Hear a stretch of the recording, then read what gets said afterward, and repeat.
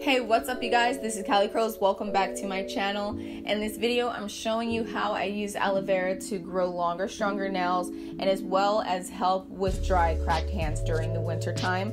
I'm doing the aloe vera challenge where I'm using aloe vera for an entire year. So I highly encourage you guys to join me. And if you're not subscribed, please press that subscribe button so you don't miss out on future videos. First things first, I just cut the stem off. You don't need it, throw it away. And people have been messaging me on Instagram telling me that there's red stuff coming out of their plant. It's not happening for me, but if it is happening for you, I've seen in other videos people are just draining it in a bowl for 5 to 10 minutes. So go ahead and do that and continue to cut the aloe vera. Now with this plant, I don't want to waste a lot of gel, so I cut them into thin pieces like this. And then I'll just make about 5 of them throughout the week and just use one a day. And here goes my hands. Now you guys, it's been a long time since I've seen my nails this long and my hands, during the winter time, this smooth.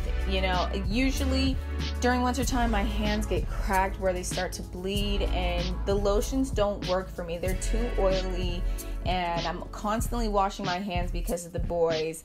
So I haven't seen my nails like this in a long time and my hands like this in a long time. So I know that aloe vera is working. I try, when I'm putting it on, I try to leave it on for at least 30 minutes before I wash my hands. And basically I'll just take a little piece of the plant like this and just start breaking into it with my nails, trying to rub the gel on my nails, underneath my nails, and my cuticles, in my knuckles, in between the cracks of my hands, just everywhere, all throughout my hands. Now, be very careful. Always do a test patch, because I know there are quite a few people that are allergic to aloe vera. So make sure you do a test patch before using this plant. I don't want you guys to, go get it, put it all over your face, put it all over your hands, and you guys have a reaction. So please, always test patch anything new before trying it out. I do that with my face mask as well, just everything, you guys.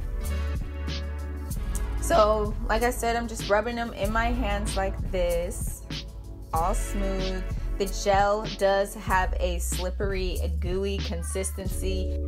And here they are. They're looking bomb. They're looking long and strong. And that's it, you guys. It's super easy. I mean, honestly, it takes nothing. And my nails and hands have not looked like this in a long time, so I'm very happy with it. And what I'll do for the remainder of them, I'm storing them in my fridge. They can be stored up to 7 to 10 days. If they do start to turn a little red or get that red gel, that's okay. It's a sign that it's oxidizing, but use it, sooner than later. And store them in a bag. I had to use my breast milk bags because I ran out and I had to make it work. But that's it, you guys. If you like this video, go ahead and give me a thumbs up. Don't forget to subscribe, and I will see you guys in more future videos.